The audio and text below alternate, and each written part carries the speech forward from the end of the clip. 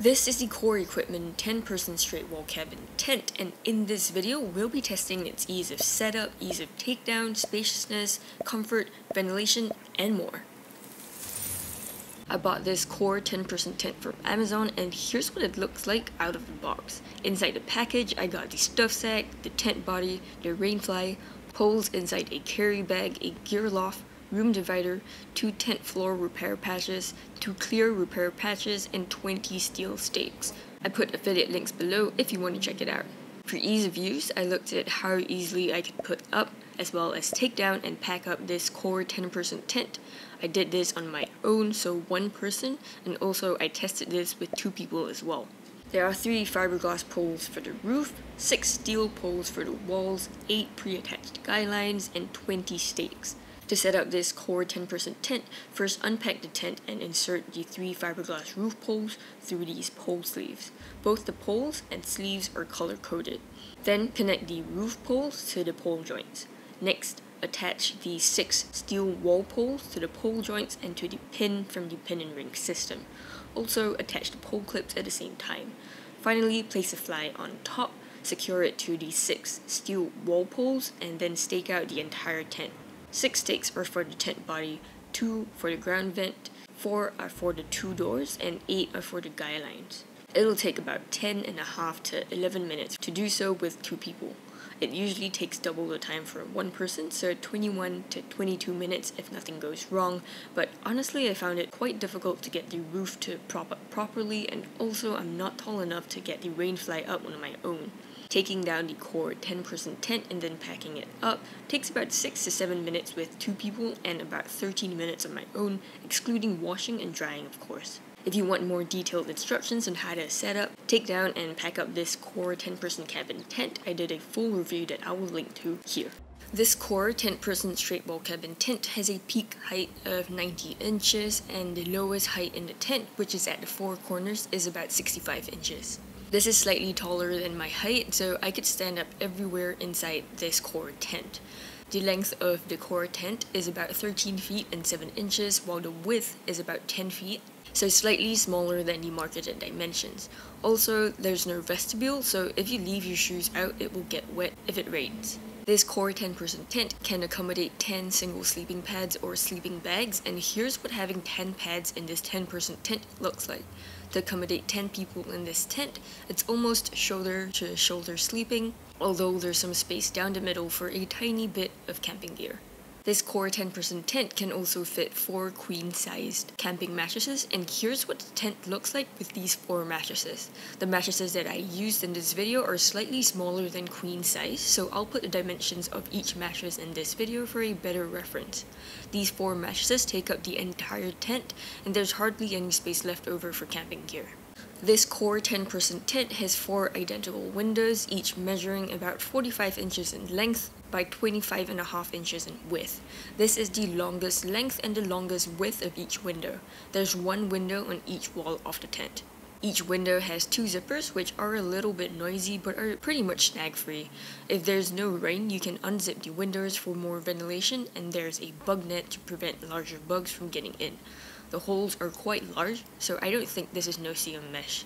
You can use this small latch to tie the fabric of the windows up, or you can just stuff the window fabric in here. This core 10-person tent has 2 doors, both are D-shaped doors, with one at the front length and the other at the back length of the tent. Each door measures about 53 by 38 inches in dimensions, although it's about 60 inches from the floor to the top of the door, so almost full-sized, but I do need to duck a little when entering. Here's what the door looks like in comparison to my size. The door does have a bug net, but it's only for half the door. If there are no bugs though, I like to unzip the entire door and leave it open by rolling it up and clipping it to the side, right here, like this. The door has 2 zippers for the bug net and 2 for the door itself. The door can be zipped up from both the outside and the inside. The door zipper would sometimes snag from the outside because of this rain cover, but it usually doesn't snag from the inside. This core 10-person tent comes with a room divider, so you can split the tent into 2 rooms. Each room can fit 2 queen-sized beds, and each room will also have its own door along with 2 windows. The divider has a zip in the middle so you can access either room, and you can also pull back the sides of the divider for easier access. You can also fit just 1 or 2 queen size beds in one room and use the other as a living room or something like that. The divider is not completely opaque and you can actually see quite a bit through the divider, but it does cover almost the full length of the tent except maybe a little gap at the bottom. There's only 2 pockets in the entire tent, measuring 10 by 19 inches for the bigger one and 14.5 by 7 inches for the smaller one. It also comes with a gear loft for more storage space, but it's not the biggest and I'm not tall enough to attach it without some help. But if you're slightly taller, you should be able to attach it no problem. The gear loft comes with a loop in the middle of the loft so that you can hang the divider at the same time as the gear loft. There's also 1 lantern loop at the very top of the tent for some lighting at night. I can't reach this either, but you should be fine if you're a little taller. This core tent also has 1 e-port at the middle of the tent with a Velcro closure. There's no darkroom technology though, and it's quite bright throughout the day, but I really like the colors of this core 10-person tent. It also looks quite nice at night. For ventilation, this core 10-person tent has a lot of mesh on the roof of the tent. The rain fly is removable from the outside and you can stargaze when it's not raining. I really enjoy lying down in the tent and watching it turn dark during sunset. Apart from the roof though, I would say that there's not a lot of mesh from the 4 windows and 2 doors because they're not very big.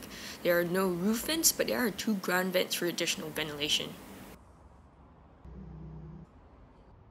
When it's raining, air can flow in through the 2 ground vents and be pushed out through the ceiling mesh, but apart from this, there's not a lot of ventilation. All the windows and doors have to be closed because otherwise the rain would drip right into the tent. As you can see here, when it's raining, quite a bit of rain will drip onto the mesh, so it's best to keep the windows fully closed, especially in moderate to heavy rain. So thankfully, at least there are 2 ground vents for some ventilation.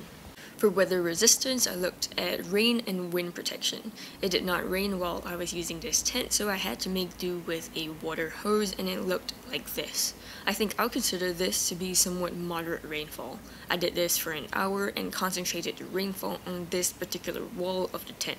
After about 55 minutes of this kind of rainfall, I noticed a little bit of leaking through this seam here, which connects the orange part of the main body of the tent to the flooring because it hasn't been seam taped or sealed.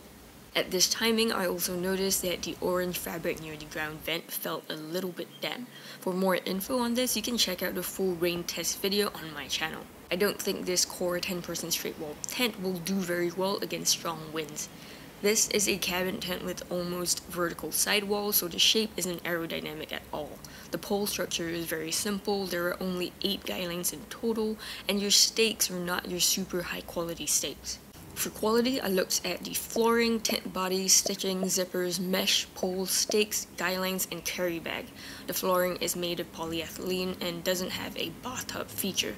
The material of the tent is made of 68D polyester, and I found a bunch of loose threads on the floor when I first got into the tent and excess materials on some parts. There are some pretty large holes where the guy lines are stitched to the main tent body, but at least they have been seam taped.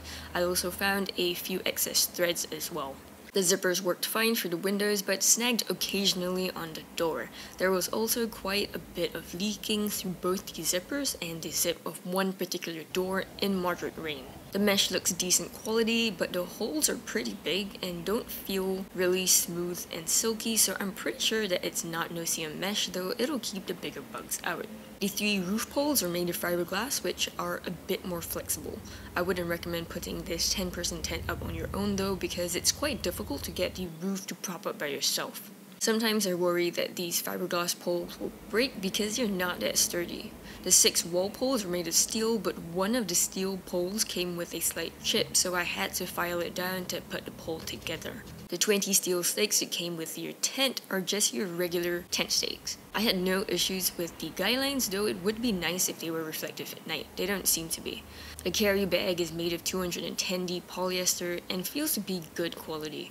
It was pretty easy getting the tent poles and all other accessories back into the carry bag. This core 10-person tent has a packed size of 29 by 16 by 12 inches. For a size comparison, here's what it looks like beside a Coleman 2-person Sundome tent as well as a 32-ounce Nalgene bottle, and it weighs about 30.5 pounds for everything. For pros, I found the Core tent to be super spacious. It has an impressive peak height of 90 inches, although this means that if you're not tall like me, you won't be able to install the gear loft or put a lantern up without some help. Of all my other 10-person tents, this Core tent has the highest peak height. I also tested it through 1 hour of light rain, and this Core tent did well with no leaks at all. Plus, it has really nice vibrant colors, which look great not only in the day but also at night. Definitely one of my nicer looking tents for sure. As for cons, I didn't like that I could see quite a bit through the divider and there's hardly any privacy even with the divider up. Also, I wish they made the windows a little bit bigger for more ventilation during hot days. Right now, they're not small but not big either. Overall, I feel that this Core 10-person tent is a pretty decent tent. It did spectacularly in terms of spaciousness and did average in the rest of my tests, like ease of use, comfort, features, ventilation, rain protection, and quality. I think it'll be a great tent for you if you love the spaciousness, peak height, and the colors of this Core tent. How does this Core 10-person cabin tent compare to other similar tents though? Well, don't worry because I've already done a comparison for you in these videos. I'll put them up when you're ready, so do check those out. Thank you for watching, and I'll see you in the next one.